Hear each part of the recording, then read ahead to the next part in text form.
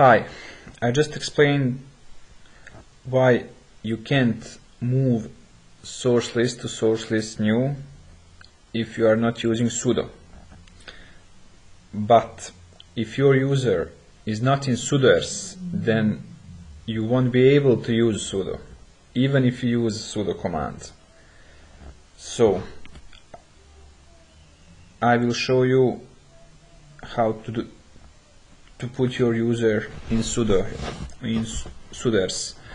To do that, first you have to be root or some user that can use sudo,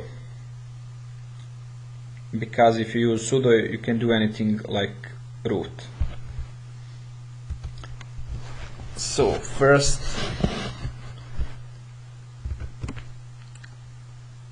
let's create user called bobo1. Sudo user add bobo1. Okay, so user bobo1 is created. Let's log as bobo1. We didn't create the password, so let's create the password for bobo1.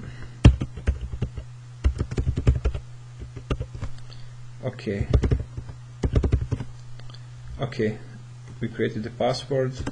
Let's log on like bobo1. Okay, so we should go to etc apt, and for this purpose let's try to copy some of the files.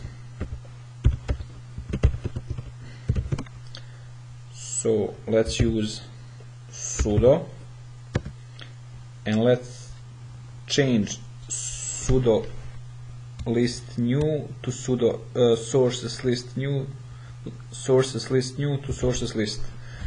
So let's use sudo move sources list new to sources list. If you are using sudo for the first time, you will be asked for password for your user. But if your user is not in sudoers, you will get this message.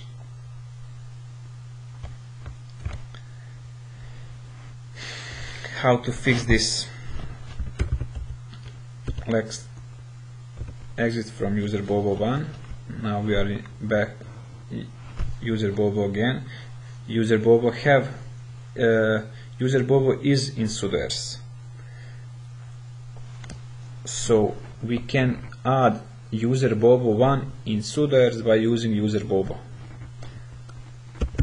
Sudo add user bobo1 sudo. Okay, so we add user bobo1 in group called sudo. So let's log as user bobo1, and now let's try to do the task that we couldn't do before, and that is move sources list new to sources list with using sudo.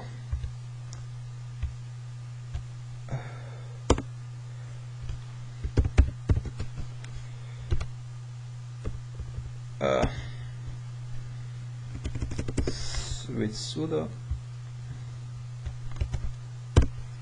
we are asked for the password, and we did it.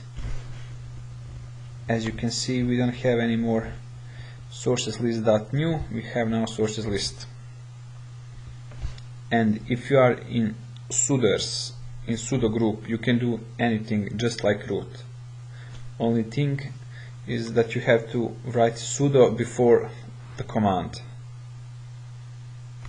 That's it. I hope this helped you. Bye.